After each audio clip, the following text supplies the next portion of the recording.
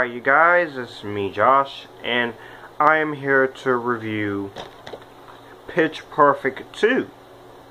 This came out in 2015, it is directed and produced by Elizabeth Banks, and the plot is, it's been 3 years since the Barnbellas became the first all-female group to win a national title.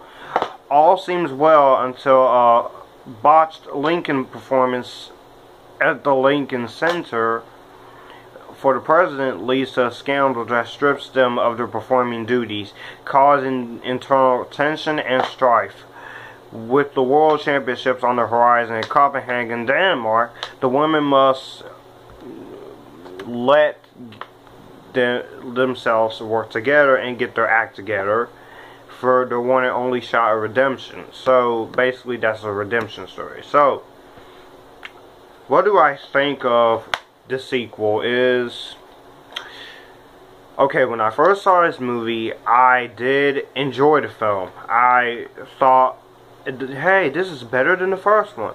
But now, the more I watch the first one, the more or less I start to hate this film. But it's not a terrible movie, I just don't think it's all that good as the first film. But anyways, let's just...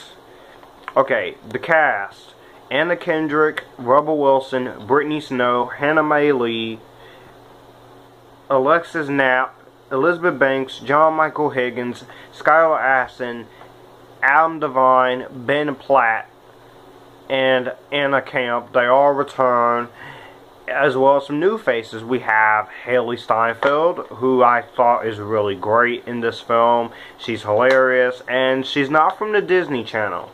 She was in, I remember seeing her in another movie last year called True Grit, which came out in 2010, and I ended up enjoying her performance in that film, and she's an Oscar-nominated actress. You also got Katie Sagal in here, and you also got some new cast members here and there, but you also got the Green Bay Packers, the hosts of The Voice, and that's cool. So you also got Snoop Dogg, my man, and all the acting in this movie is superb. Is great. Is great. Now, I do have positives before I get into my negatives. I do like the music. I do love the music. It's awesome. It's great. I love the performances. The singing is really awesome. I also really do enjoy the whole riff off scene in the film. And I just love the acapella performances, especially the one at the end of the film. That was probably the best acapella performance. Not That Sound Machine, because I really do hate the group of That Sound Machine in this movie. They're just there to try and be a ripoff of the Barnbellas. I'm sorry, but it's true.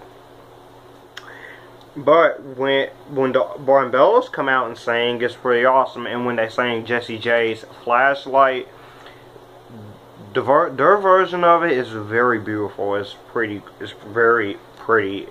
And with the Barnbellas before them, that was awesome. Now, the comedy is still there, but some of it is a little racist, which that does lead me into my negatives of this film. Negative number 1. Bumper is way too obsessive with trying to get with Fat Amy, and it kind of takes me out of the movie. There's this scene in this movie where he's like crying, and Fat Amy tells him, "Stop crying, you're a man." I'm just like, I was just sitting there not really giving a care until the one scene with them both singing. That's where I actually care.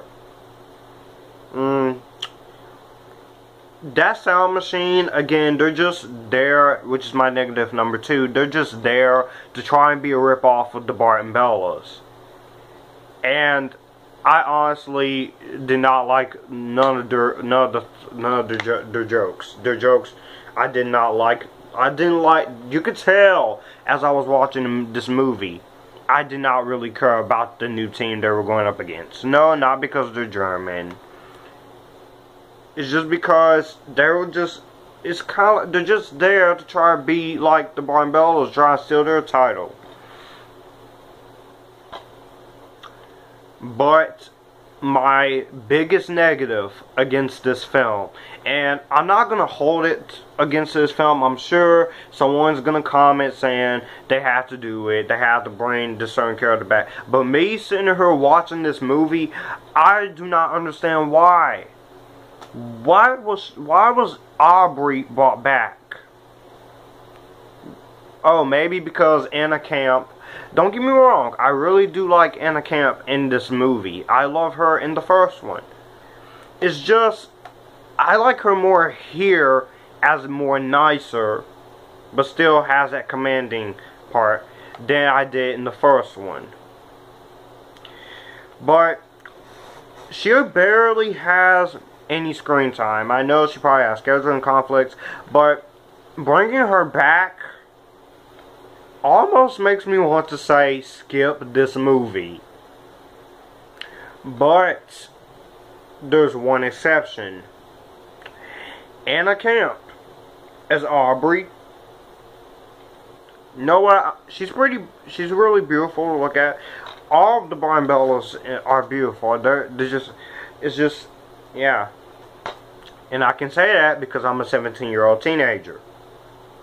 But all in all, I don't hate Pitch Perfect 2. I think it could have been a little bit better, but as a fan of Pitch Perfect, this movie is a little bit disappointing.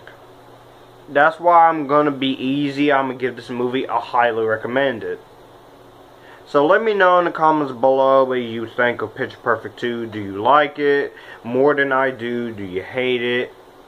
And I'll see you guys later.